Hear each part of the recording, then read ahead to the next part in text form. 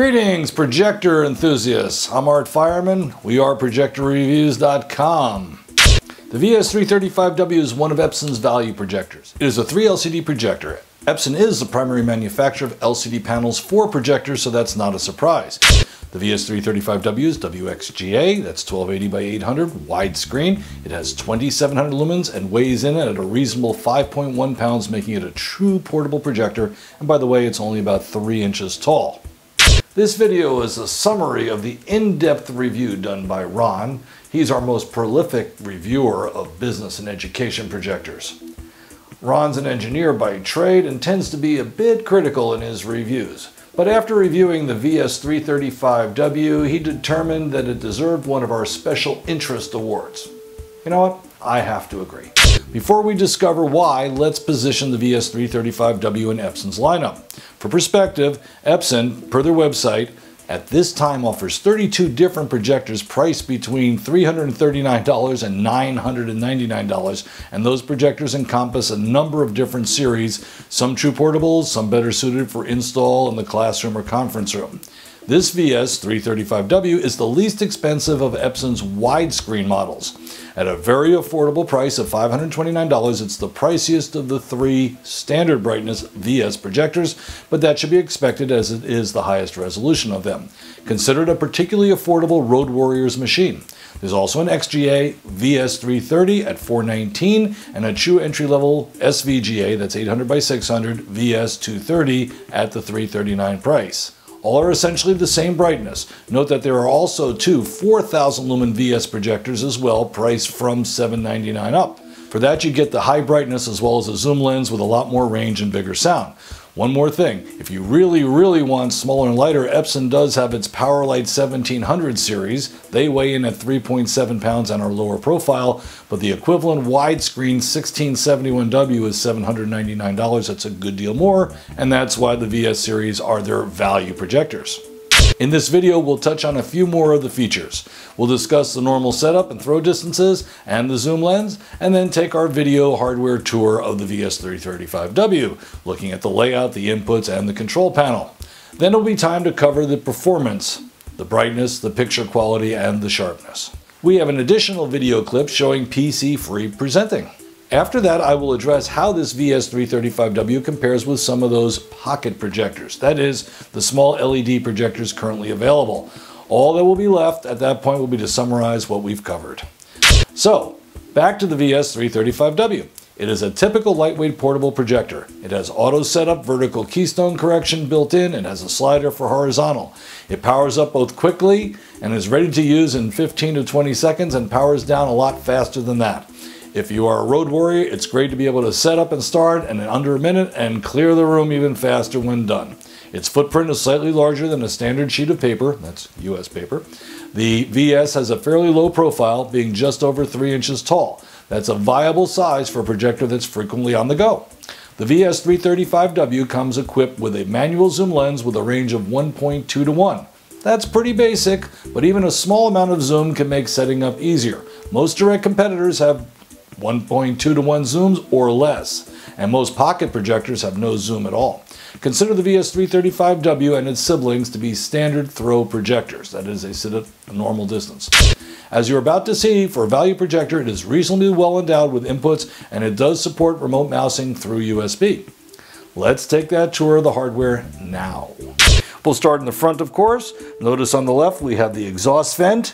The lens is recessed and located slightly to the right. Controls for the lens are on the top. We'll get into those a little bit later on. There's a single drop-down foot in the bottom center for the front, and the infrared remote sensor is hiding over there on the right-hand side. As we switch around to the right, we find the intakes for the exhaust system, and we move to the back where we find our inputs and other connectors. Note first we have a pair of screw thread adjustable rear feet here that work in conjunction with a single front foot for a 3-point stance, nice and balanced. Our inputs themselves consist of a pair of USB inputs, a Type A and Type B, which can be used for a variety of things, from putting in a thumb drive to do images or presentations, to using it for USB display as a computer input. Next over are a pair of RCA jacks for stereo audio, and our composite and S-video connectors. Computer comes up next. Standard analog computer, which can double as a component video input. And finally on the right we have our HDMI connector. Right over here is the small speaker rear facing, and you can just make this out. There's a door right here. That's where the lamp is hidden. It's unlikely you'll ever have to replace this lamp, but if you do, know that if the projector is actually ceiling mounted, you would not have to unmount it to do that. Now it's time to take a look at the control panel and the lens controls. Let's take a look at the control panel on the top. We'll start over here on the left-hand side where we have the power switch. Press once for on or twice to power down. Note that there's 3 little indicator lights there as well for status, lamp, and temperature. Next over is the source search button, which can automatically find the first available live source, or you can manually step through all the source options. Navigation comes next. We have the menu button here, plus we have the 4 arrow keys in a diamond configuration. The traditional enter button is located in the center, and the escape button, which in this case allows you to back up menu levels, is located right there again. Note that when you're not in navigation, the 4 arrow keys take on other functions. The left and right arrow keys are your volume controls, and the up and down ones access the horizontal and vertical keystone correction. Finally is a button for Epson's interactive help. It asks a number of questions. If you find the issue you're concerned with, it'll take you right to the correct menu to make those adjustments. We're looking at the top front, this time at the lens controls. The first thing you notice is this slider right here, which provides a lens cap to protect the lens when traveling, but it also doubles as an audiovisual mute that you can use while presenting. Right behind there are 2 dials. The first one is your manual focus, and the second one is the zoom control for the 1.2 to 1 zoom. Finally, in the back here is another slider. This one allows you to quickly control your horizontal keystone correction. Vertical keystone correction, by the way, is automatic on this projector, or you can set it manually. And that completes our tour of the VS335W Epson. Just a couple of quick things relating to the setup. Well, what we see here is the projector's already set up. I am going to adjust the foot drop and watch the keystone correction automatically adjust. If I'm off angle, I can even do that. Well, let's go back down here and do this properly. Welcome back. Let's talk a little more about the capabilities of those 2 USB ports on the VS335W, and then it's time to discuss the serious stuff, how well the VS335W actually performs. As noted, one USB supports plug and play. What is that? It allows, with properly equipped laptops and desktop computers, you to bring over the image to be displayed over USB. In fact, it's often called USB display. That's an alternative to using HDMI or a standard analog computer, aka VGA.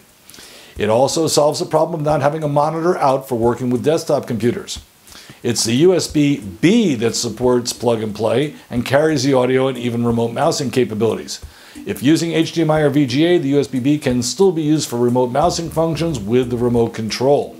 The other USB, Type A, can be used for PC-free presenting. The VS335W has a media player built in. Just stick in a USB thumb drive and present JPEG, BMP images, or AVI videos. A more sophisticated media player would have been nicer, one that, for example, directly plays Microsoft Office documents, but for example, remember PowerPoint can be output as a series of JPEGs, allowing this media player to display and page through your PowerPoint presentation. What we're going to do now is switch from HDMI. We're going to plug in a USB thumb drive here and do a presentation off of that.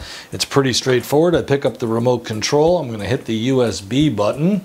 A couple seconds later, we will get up our viewer, if you will. Now notice not every image has a thumbnail, just depends on the format type, but the system supports JPEGs, PNG files, and for video, AVIs. So I can just hit enter here, for example, and enlarge a particular unit. I hit escape to go back. I can run a video clip such as this. Do we really care about hula hoops? I don't think so. Or perhaps I want to run a slideshow, so I might come down here to options, change my options. Right now I've got the slides in name order, I've got 3 seconds between, and I've got a simple wipe for a special effect. Back out here, and I'm going to start my presentation up here, right there. Let's just bring that image up, And that will actually start the slideshow. And here we go. Every 3 seconds with a wipe effect. And that's how hard it is to use the USB thumb drives for doing presentations. Remember, you can output PowerPoint as a series of JPEGs, and that way you can do your PowerPoint presentations this way. Again, escape takes me back out. And that includes our little demo of the USB thumb drive with the Epson VS335W. Or you can plug in the optional wireless networking module, $99, to tie in to networks and both present and control the projector using iPhones, iPads, and Android devices with Epson's apps. Part 2 will cover brightness, picture quality, PC-free presenting, and we'll talk about warranty. Finally, I'll go on a little tirade discussing how this projector stacks up against those little pocket projectors.